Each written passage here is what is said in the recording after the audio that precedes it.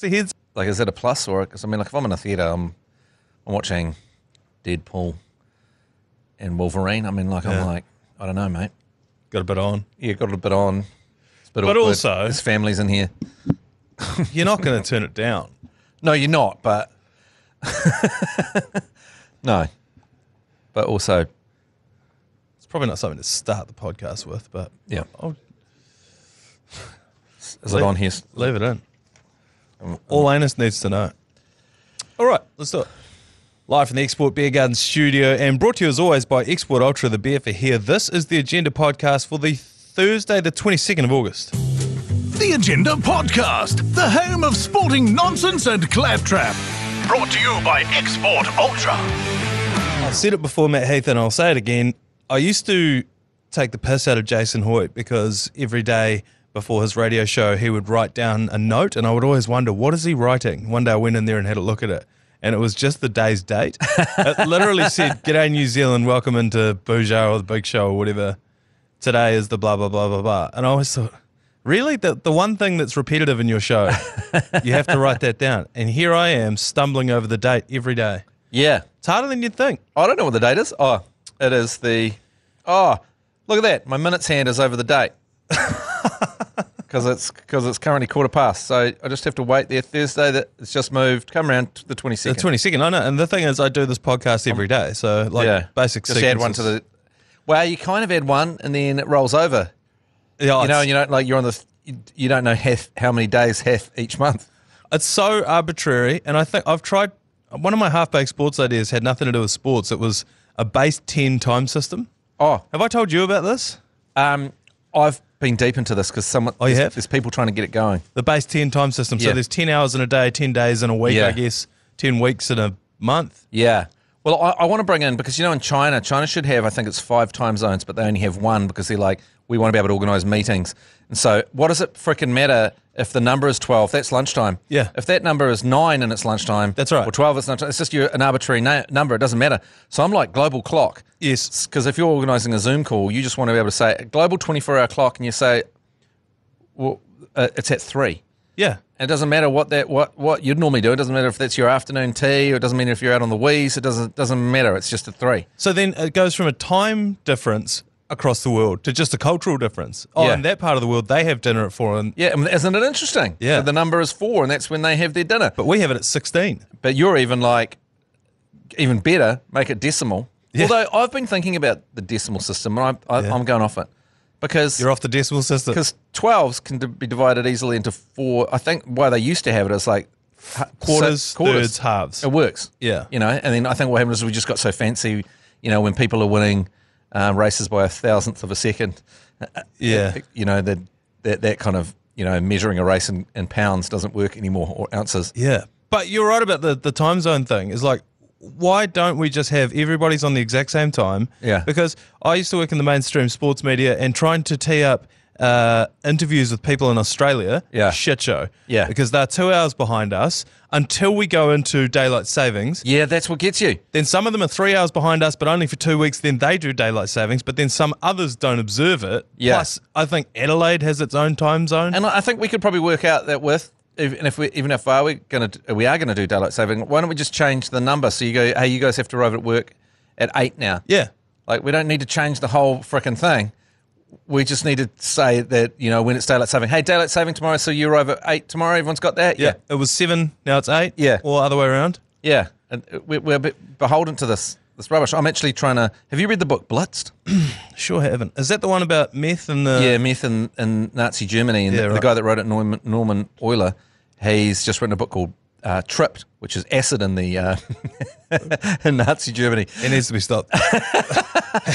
He does. But I'm just trying to tee up an interview with him. He's the literary Paddy Gower. And so I was just trying to work out, and I realised I was too dumb to work out a Zoom call with someone in Berlin. Yeah. I just was like, we're going to have to... I love your books. Really want to talk to you, but I'm too dumb. Yeah. I'm too dumb to work out... To line this one up. Line this one up, you know. So we're going to have to not do that. There are websites that can help with this. I used to have one bookmarked for Yeah. when I was trying to tee up interviews all around Yeah. the world. Just be like, right, 8 p.m. our time, then it's your time. Then you organise an interview and you say, oh, I'll talk to you at 8 p.m., but you forget to say New Zealand time Yeah. or South African time. Yeah. And it's a whole shit show. And don't give me this bullshit about, well, it's too ingrained now, you can't change it. Because when the Russians invented their Trans-Siberian bloody train line, they put time zones in. Yeah. They were like, we've got to figure it all out because this train, it's now possible for humans to move across 5 different time zones. So we've got to figure it out. Whereas the Chinese Communist Party went, screw you. Everyone's on the same time. It's all the same time. It's all the same time. Fuck you. Fuck you. It's like, but, shut up. Yeah. They've got a different brand of communism there. Because although I talked to this guy from Wellington who's known as the New Zealand Time Lord, and he's the guy that keeps our time, and everyone has a Time Lord, and they've all got the pulsar clocks, and for time to work, it's quite complicated, and everyone has to be syncing their clocks around the world all the time. So I talked to him in his thing for this. When I was pitching the idea of everyone having the same time everywhere in the world, and he was for it, but whose time? Yeah, but whose time? But he was saying that we should actually have 2 time zones. We do actually have different 2 time zones in New Zealand because we've got Chatham Islands is on a different time zone. Oh, right, yeah. But he was saying that actually Invercargill and Kaitaia should be on a different time zone. But we've kind of said, nah, in Invercargill you're going to be up late in summer. That's a good point. Yeah, so we kind of have done it. It's down south, the sun's up till like 10 o'clock at night in peak summer. And then when we were down in Dunedin, we were so confused, weren't we, when we were recently down there? Sunset shortly after we got up. yeah. But it's not like we started crashing our cars and running around and having sort of aneurysms or anything. No. We just was like, oh, that's interesting. So, But hang on, so the Time Lord. So surely is this a full-time employment for the Time Lord? And they're having meetings constantly. Apparently they have no trouble at all working out their Zoom calls. Everyone's there. You'd hope so. But it's not as simple as you just set the clocks going. Once a year. The guys from America have to ring up and go, what's happening down there in the Pacific? Let's link it up. And they're doing it constantly. I just imagine his whole workday is just Zoom calls, and he. What time is it? Show us your watch. What time is it? 12:30. Thank you. What time is it? What time is it where you are? And they're like, system's working. Okay, hit your button. Wait, hold on. Wait, 3, 2, 1. Wait, do we go on 1? Do we go when you push it, or do we go after? Yeah, like rock, paper, scissors. And then you ring Beijing and you're like, get out of here. It's not that time. Beijing tell you to get fucked. Yeah, you ring up Beijing. Fuck off. We're doing our own time. Yeah. Look, you guys do whatever time you want, but over here we're doing. And then why did we? Yeah, the Gregorian calendar. Let's not go into the whole. Yeah. I mean, yeah. Let's not talk about why October's the bloody 10th month. Let's not get into that either. Because it should be the 8th. Right? It should be the 8th. Yeah. November's clearly the 9th month, but that's the 11th. December. Look, that's 10th. That's 10. They're 10, but that's 12. So what are we doing here? Overhaul the whole system. I guess you need to have a global dictator, emperor to do that kind of thing, make those changes. Well, once China takes over everything. Yeah. Well, could they just get on with it? You know, we know what you're up to. Yeah. Although they do have some problematic policies around. One of the funniest things when they instituted communism over there, one of the guys, because obviously they couldn't run the farms. This is a sports podcast, by the way. Stick with us. They couldn't run the farms, so whoever, I think it was Chairman Mao or whoever, he's it was like, Mao. it was all the birds, eh? He's like, the birds are eating all the crops. Yeah, let's get the sparrows. The sparrows are the problem. So we'll kill all the sparrows. Yeah. Plagues of locusts. Nothing to eat the locusts. Yeah, they weren't. They didn't realise it was kind of like our. I don't know why we introduced possums into New Zealand. What did that solve? I feel like possums were brought over here for a reason that didn't work out. It's like Aussies came over and they're just like, what is with all of this beautiful natural native flora and fauna? Yeah. Got to fuck that off. Or like those awesome people that brought in gorse for their hedges. Oh, bro. It's like, gorse kills me. Yeah, come on. That was a shit idea. Like, and rabbits. You were too lazy to build a fence, so you brought gorse in. Yeah. Well, I think rabbits were the classic one. Didn't they bring stoats in to get rid of the rabbits? And so what then you had is just a shitload of rabbits and a shitload of stoats and very little native fauna. Yeah, and then they brought the Canterbury Panther in an effort to try and stop all of that. Then the Canterbury Panther got on the loose. The Fiordland Moose had to be introduced. Yeah, it's keep going. Hey, this is a sports podcast, but slightly off that for a second. I missed what you said, and I've got to listen better in podcasts because you were telling a really interesting story about a guy trying to escape your school and getting attacked by a dog. Oh, yes, yeah. And I just ran roughshod over it with a very boring story about Sniff, the dog, or something. So I've got to listen. Oh, yes. Because I apologise. And I only really realised how good your story was until Joe came into a group chat with you and me and said, I had that guy get attacked by a dog there as well. And I was like, I kind of vaguely remember Manaia saying that. That sounds like a really interesting topic that should have been leaned into. But then I'm in the pod, I'm just coming across with my beige material. So this is obviously something that had happened around regional Canterbury in the 80s and 90s, where they would put, because in summer his school would have an assembly outside, and they did the same thing. The whole assembly sitting there, and then strange man comes sprinting out of a classroom and gets mowed down by a fucking Alsatian, and in our eyes as kids, torn to shreds before your very eyes. You're like, fucking hell. Sounds like a real tough love situation. Traumatized me, man, because when we did it, it was like come out of assembly and then the teachers were all like, stop here. So we're like, what's happening?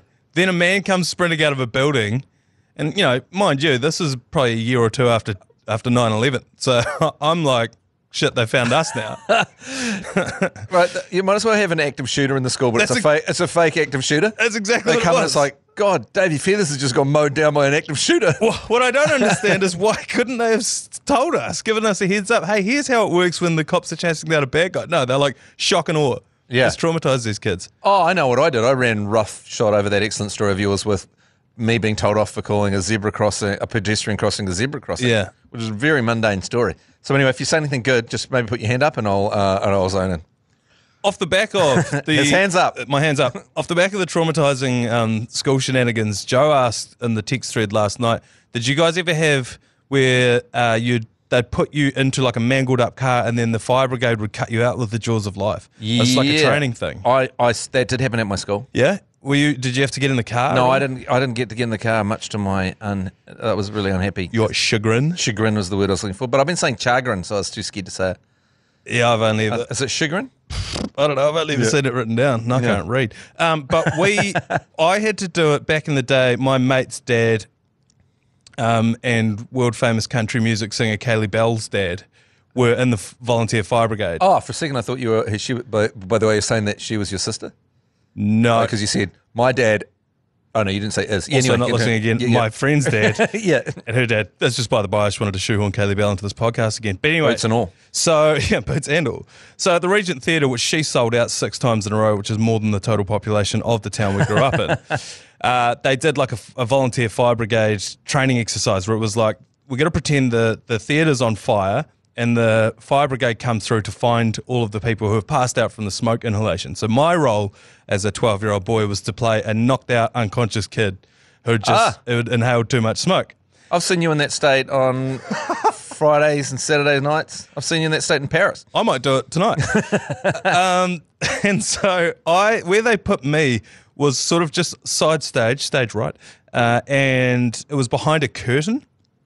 And they lay me down on the floor. So I'm lying down with my head basically at the curtain end. And this dude comes through, boots and all, full fireman boots, steel cap, respirator thing, helmet, the tank on the back, whatever that is. He comes through, pulls the curtain back, and as he walks, takes a step, just boots me right in the side of the head.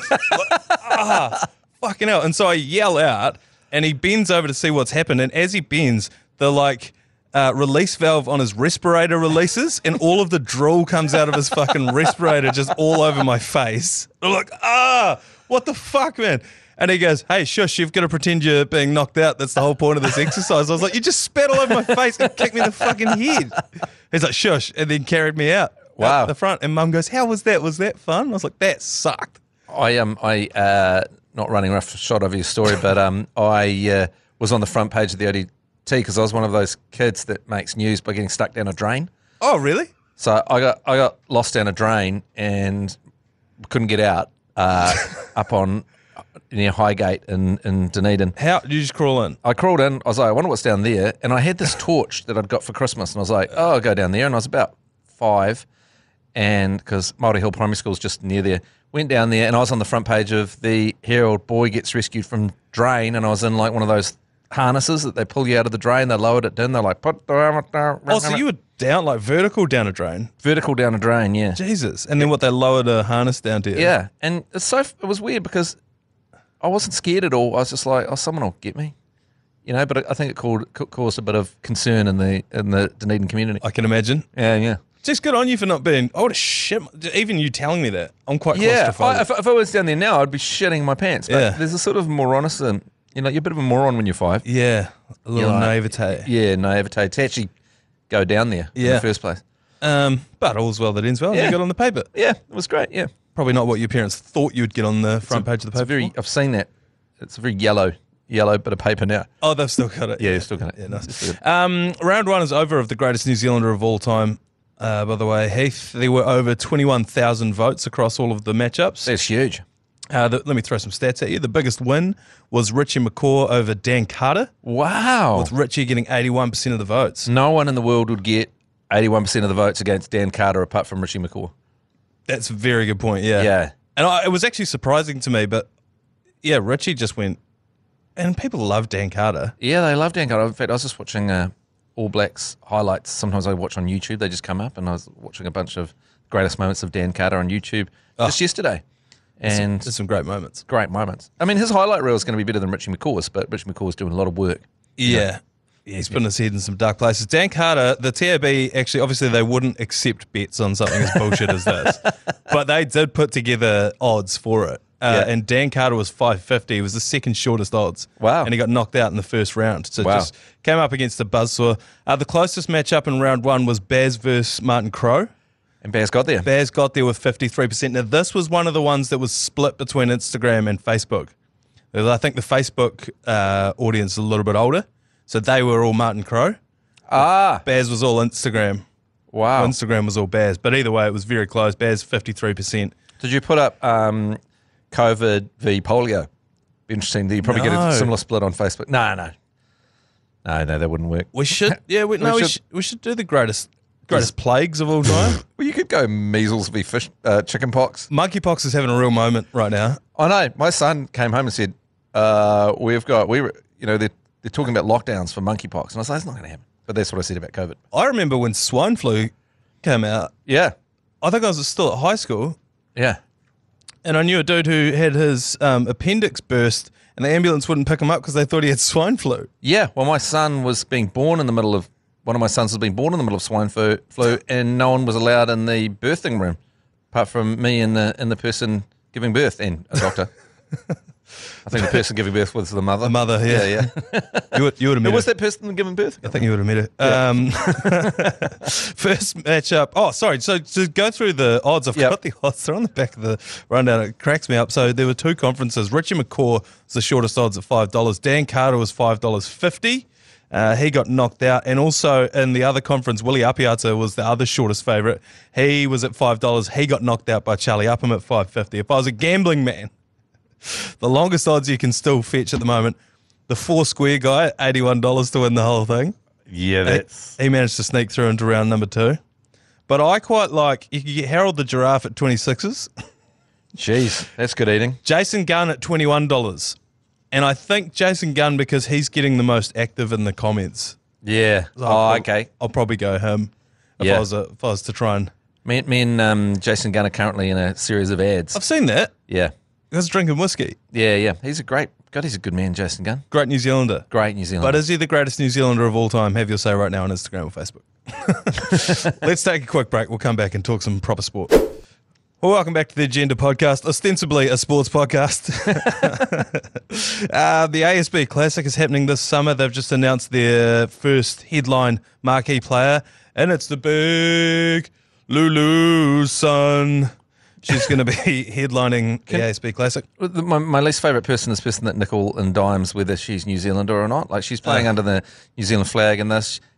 Grew up in Te Anau. What do you want? Spent some time there. Like, why would you just grab it? Grab what you can get. Yeah. It's bloody great. Because, by the way, if LeBron James turned around tomorrow and was like, I'm from New Zealand, Yeah. everyone would be like, yep. Yeah. yeah, exactly. Yes, I remember she's Kiwi. Let's go.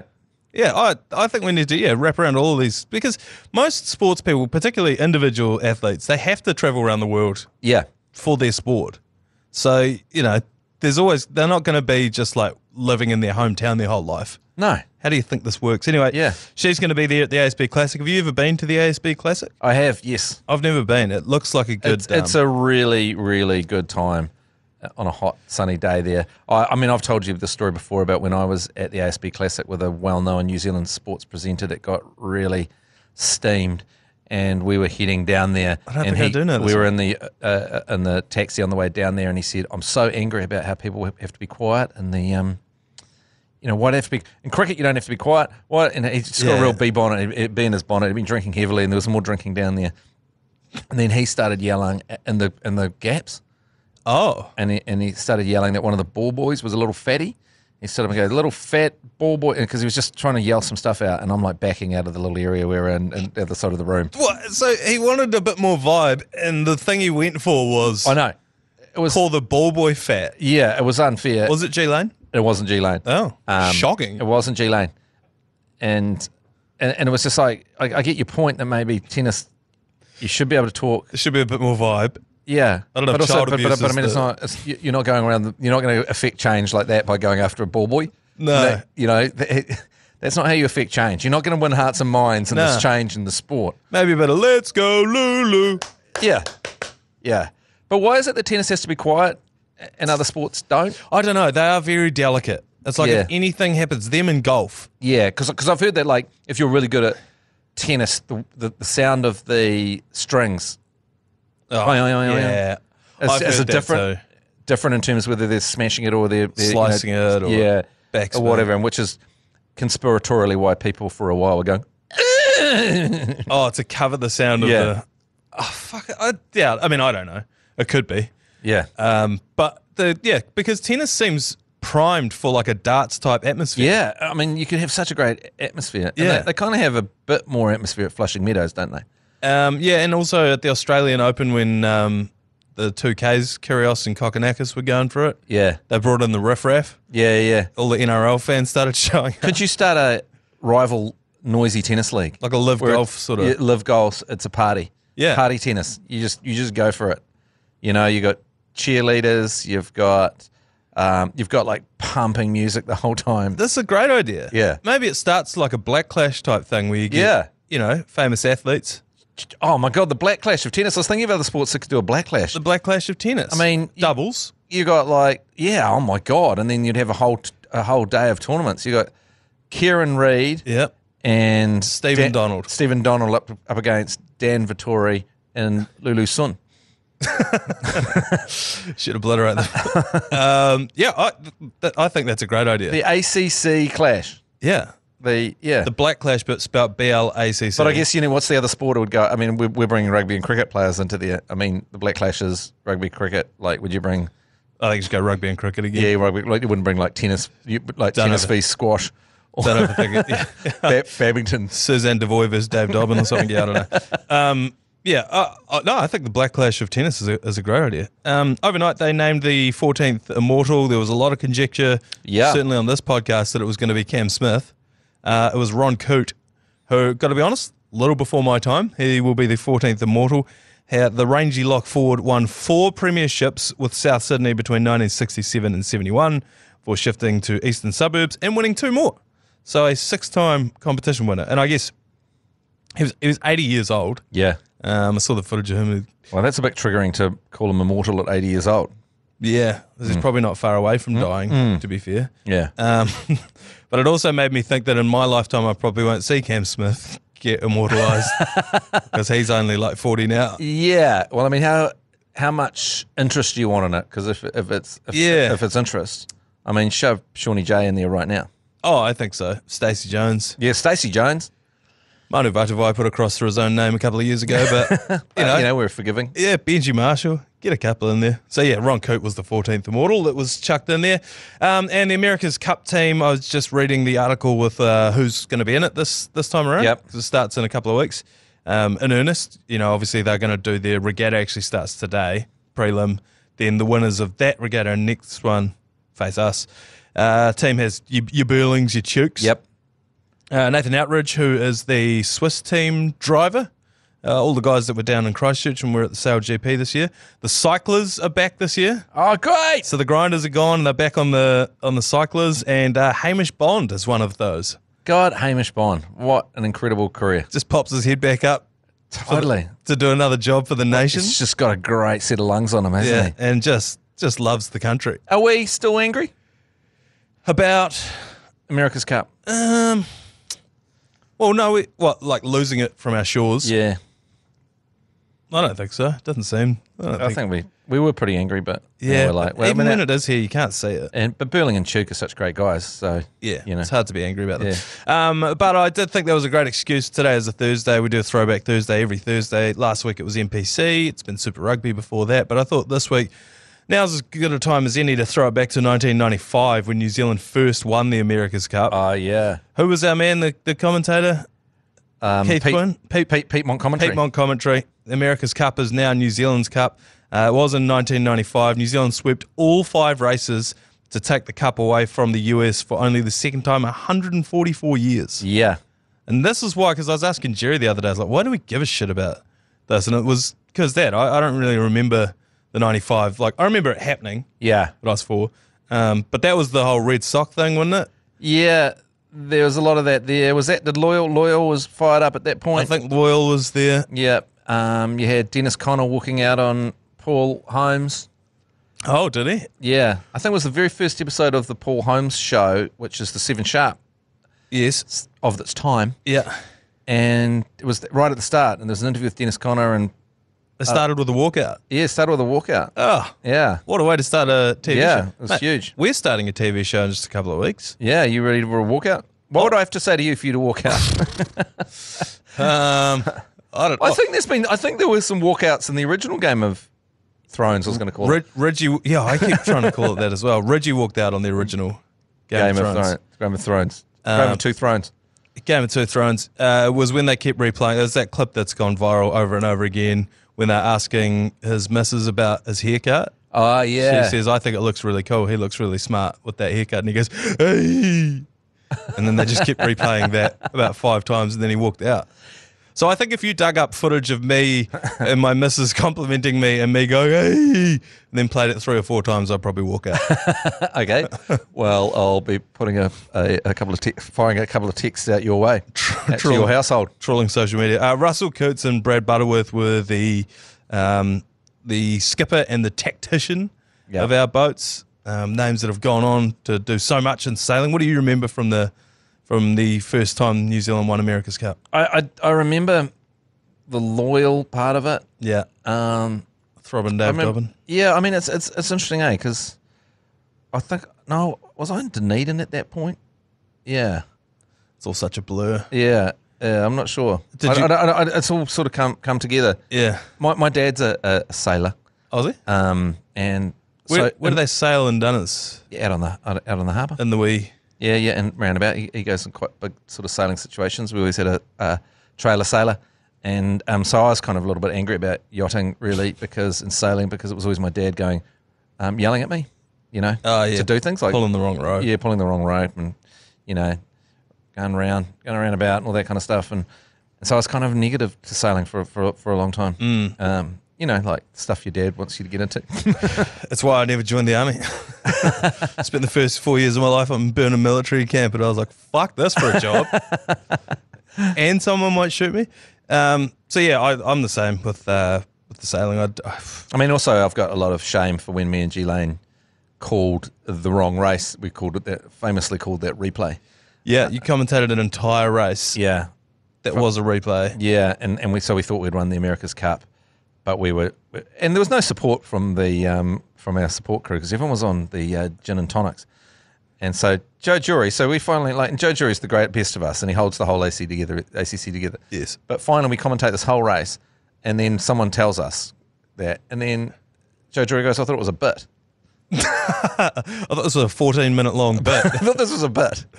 The funniest part about that is. That was the first time that Lane ever put some prep into his commentary, and he wrote a whole thing for when they finally crossed the finish line. Yeah, that's right. That's the most humiliating part. And so it's like no good deed ever goes unpunished in the ACC.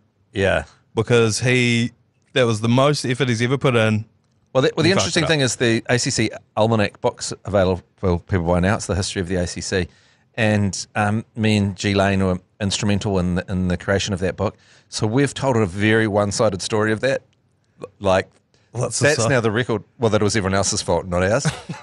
That it was no support and that everyone was drinking and that we had and so that's now the official record. When really what it was we were drinking. I don't think anyone. I don't think anyone cares whose fault it was. I think the gag is you guys commentated a whole replay. You, Jason. Well, the most humiliating part of it is we go. So similar to the race on Tuesday. It's exactly the same start. And then we're like, this is just playing out exactly like Tuesday. Blah, blah, blah, all the way through. And we go, oh my God, this is so similar to Tuesday. And at no point did we go, it's because the race has been delayed and you're commentating Tuesday's race. That was your insight. Yeah. Let's fuck this looks like the last one. Now on the official record, it's Joe's jury's fault for not calling us morons and turning our mics off. Jason Hoyt's done that a million times with replays of wickets. Oh, he's gone. Exact same delivery right through the same bets. It's a replay. Oh, sorry. Replay. All right, let's take one more quick break and we'll come back with yours, please. Yours, please. Brought to you by Leader, home of the lasagna topper. Just the one of them, but your chance to get involved with the show, give your feedback on the voicemail function, which is a little microphone button in the bottom right-hand corner of your iHeartradio app. Goes a little something like this. Yours, please. Yeah, g'day, fellas. You guys should get behind it at the this is the wrong one. 77th minute and the 77th. This is the wrong one. Oh, do you know, I was just about to call a replay then because I was like, that guy always says. We have. That's like, exactly fellas. what we've done. I was like, we've just, the irony of that. Yeah, we were just because I was talking about to go, about I like this. how he says that. It's exactly the same. I was thinking it's exactly the same as he says that. Fellas. There was another one, and we'll put it in post. Here, listen to this. I'm just thinking about the Wars this weekend. I'm hearing a lot of people saying Shawnee J first try scorer, chuck some money on it. But wouldn't the Warriors, if they're smart, because everyone's going to think they're going to go to Shawnee J for a try, set it up to make it look like Shawnee J's going for the try, then throw it out wide to Dallin and he dots down in the corner. So I'm going to throw some money on Dallin for first try scorer. Anyway, fuck South Canterbury. Yeah, that was great. He was talking about how it's Sean Johnson's last game, so everyone's going to be betting on Sean Johnson to score. But his point was that he thinks, why don't they use him as the biggest decoy of all time? And spin it wide to DWZ and get on DWZ for the first try scorer. Yeah, right. Well, that would mean the Warriors were complicit in you trying to make some money because it's currently isn't he paying $17 to be the first try scorer, I think, at the TAB. And everyone's going to be, if there's an opportunity, you're just across the line and you can hold it off and give it to Shawnee J, you're going to, so he can score. I think that's where I would disagree with the caller. Yeah, it's like, that is what everyone's going to be trying to do. Yeah. They're not going to be trying to... The opposite thing is because it's a dead rubber match. That's right. So unless you really want to get people's TAB accounts that have bet on Rick James Lesniak, then what do we... it's too complicated. The other part of it is, they're using Sean Johnson as a decoy in this scenario. Why is it DWZ that benefits from that? That seems arbitrary. Yeah, it does. But I think people will be standing over the try line. Yeah. Between the posts and a bit of a step to avoid any tacklers until Shawnee J gets there and then handing them the ball. Yeah, that's right. But having said all of that, we do have a TAB hunch to put on, and I'm sick of having all of these pinned on me when they don't come in. So I'm going to put $100 on DWZ to be the first try scorer. It is all on you. I think his name's Blake. Sent this one through. It's all on you, mate. That's paying $10.50. We're putting $100 on. It's going to pay out $1,000. Yeah. I mean, emotionally, we don't need... It'd be better if he was the last try scorer, just before the end of the game. Yeah. That would be great. Yeah. So I'm completely throwing the old scapegoat thing on Blake here. DWZ first try scorer, the agenda hunch. Check it out. $10.50. Money for jam. All right, let's knock this thing on the head for a Thursday, and we'll be back for a Friday episode of the Agenda Podcast tomorrow. Give him a tasty kiwi. You've been listening to the ACC's Agenda Podcast, brought to you by Export Ultra. For more episodes, like and follow on iHeartradio or wherever you get your podcasts.